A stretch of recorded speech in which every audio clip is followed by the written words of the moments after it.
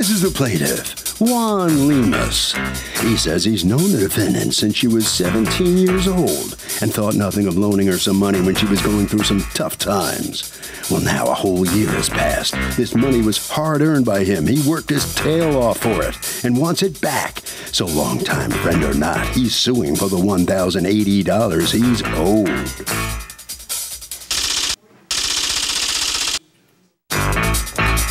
These are the defendants, Tina and Casey. Tina says she let the defendant sleep on a blow-up mattress in their living room for 3 months when he got hurt and couldn't work. The guy used their shampoo, toilet paper, toothpaste, you name it. He mooched it. Yes, they did take some money from him and agreed to pay him back, but he owes them for rent he never paid, and now it's up to the judge to decide who owes who what. They're accused of fouling up a friendship.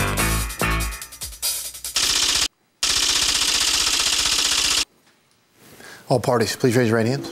Welcome back to the People's Court. Next case in the docket. The plaintiff loaned his good friend more than $1,000 and got stiffed. But the defendants say they did a lot for the plaintiff, including letting him live rent-free for months, which more than offsets the loan. It's the case of who's the moocher. Juan Lemus, and you are suing Tina and Casey, you've asked us not to mention your last names, for $1,080 in loans that you say you made to them and that they have refused to repay you. Yes, Your Honor. What's going on? I've known the defendant for a while now, over a decade. Both of them? No, actually, I know Tina for a decade over, you know, give or take. Really good, close friends. I don't know Casey at all. Tina, actually, both of them came to me. You know, first of all, they came to me and said they needed a loan, first of all. $1,000 loan, you know, the first time. I lent them $1,000. I didn't make them sign anything or, you know, record it or anything, but they paid me back, you know. After 2-3 months, they paid me back. 2-3 months later, they came back to me and they said, Andy, we need another $1,000, you know. Kind of felt a little, you know, didn't feel right about it, but I said, okay, sure. But after, if I'm gonna let you borrow money, I'm gonna need you to sign something and record you or something, you know. They agreed to it. I had them sign it, I recorded them, and I let them borrow the money. Okay, and do they tell you, have they paid you anything back? Not one. Do they tell you why they're not paying you back? No. Have you asked for them to pay you back? Several times. And what is the response? I don't have the money. Don't have the money. Okay, so the answer was, we can't afford it. Yes, Your Honor. I don't have the money. Did they ever say to you, we don't owe you anything? No, never. Okay, do you have any texts between you and them? Texts, I did, but they erased out on my phone, but I have... Okay, show me the promissory note. Yes, ma'am. What's going on?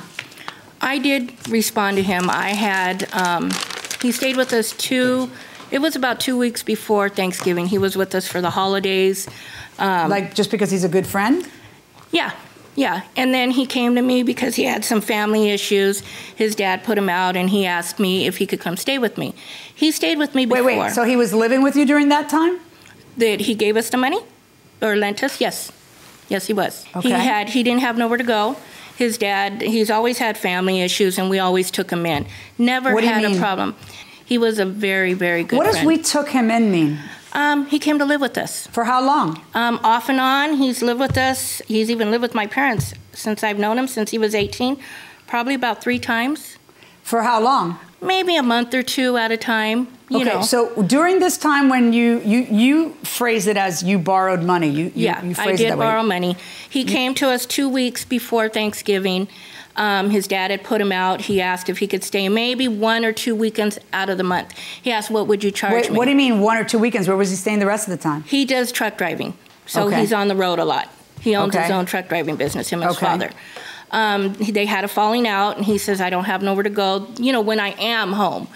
And he said, how much would you charge me? I said, well, $300, and he says, that's too much for 1 or 2 weekends. So I said, well, what do you think? He goes, how about $150? He says, because it's going to be maybe 1 or 2 weekends out of the month.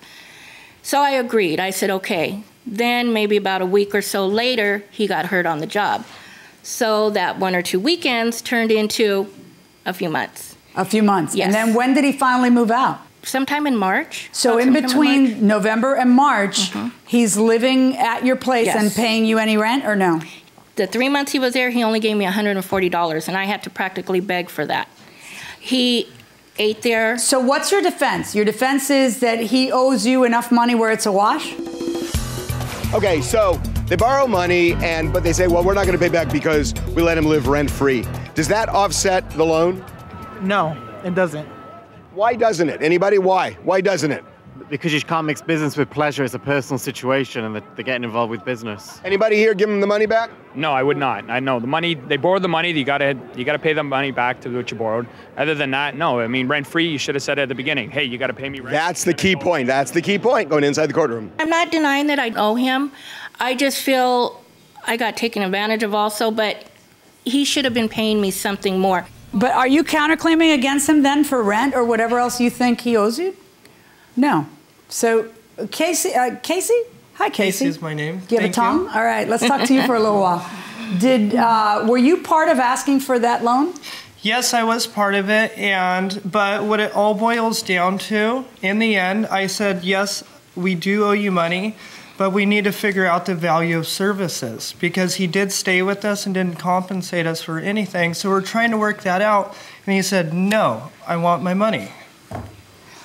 Okay, there's a promissory note that is dated January 7th of 2012, by which point, according to your testimony, he has been living there for a month.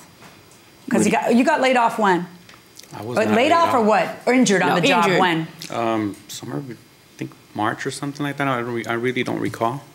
Okay, but so between January and March, he was still working? No.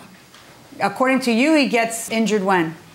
It was, I'd say maybe after Thanksgiving, a little after, around Thanksgiving time, because he was with us for Thanksgiving.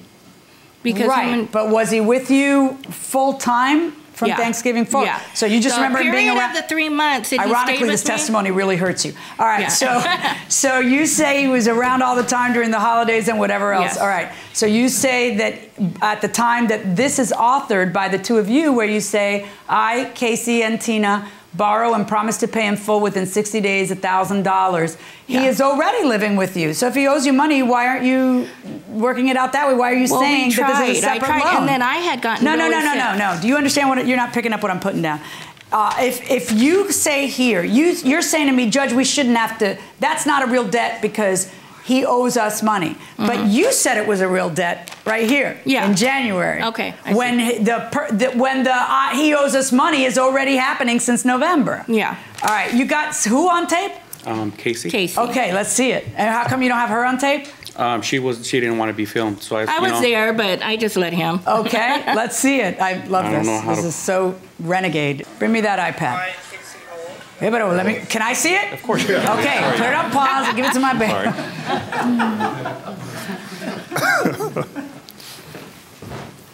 Casey's laughing.